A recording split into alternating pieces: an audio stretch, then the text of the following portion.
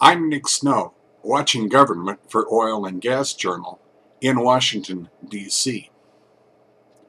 Political campaign strategists emphasize the importance of an effective on-the-ground operation in bringing supporters to the ballot box. One took place in Wyoming this fall, which had nothing directly to do with any upcoming elections. The U.S. Bureau of Land Management's Buffalo, Wyoming field office, the Wyoming Conservation Corps, and employees from Devon Energy Corporation's Gillette field office and corporate team came together for a 9-day preservation, restoration, and education project to improve sage grouse habitat in the Powder River Basin's Burnt Hollow area. It was the 7th year that Devon, the WCC, and local BLM officials worked together to improve federal lands in the Cowboy State, according to BLM. We are thrilled to continue our efforts alongside the WCC and Devon, building on the many initiatives we've completed in the past, Dwayne Spencer, who manages the BLM field office, said on October 16th. These activities are essential to BLM's success and truly benefit the entire community. Employees from that office joined 19 Devon executives and Gillette field office employees to thin and remove 550 juniper and ponderosa pine trees on 160 acres of priority sage grouse habitat on BLM land.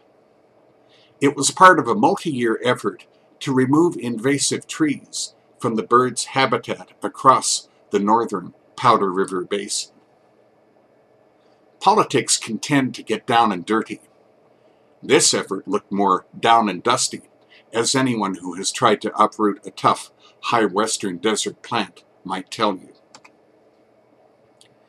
Each year, our staff works side by side with the Wyoming Conservation Corps and Bureau of Land Management to preserve the land and protect habitats in our key area of operation, said Kevin McCauley, Devon's production superintendent in the Powder River Basin. We're proud of our partnership and are dedicated to being good stewards of the land. Devon also hosted an educational day for WCC students, BLM leaders, and educators from the Cottonwood Elementary School in the nearby town of Wright and its junior and senior high school. The students took a field and drilling rig tour and learned about safety protocol, the area's geologic formations, how oil and gas are produced, and how to work with the federal government on public lands.